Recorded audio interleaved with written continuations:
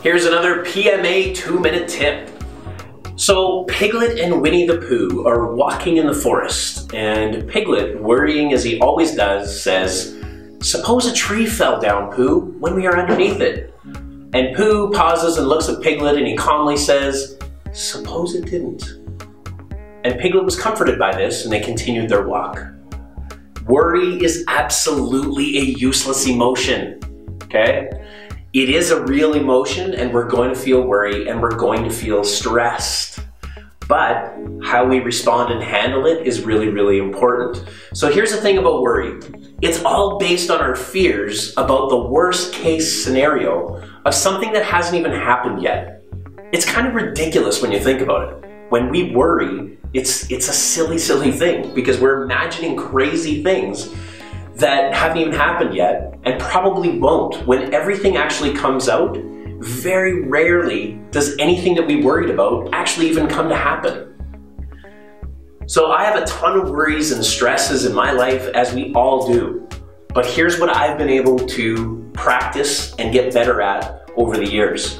When I feel stress and worry, when I have that knot in my chest and the butterflies in my guts, I'm able to kind of talk myself down from it. What I do is I take a deep breath and I ask myself one simple question.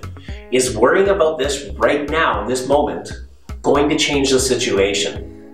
And when you can answer that question, you'll often find that it won't. And just by acknowledging that, we're actually able to control that a little bit better and control that feeling. Here's a really, really good example. A lot of times I find that the biggest worries and stresses I have is when I'm trying to fall asleep. I'm in bed, my mind is racing, and I'm thinking of all the bad things that can be happening with whatever situation is going on.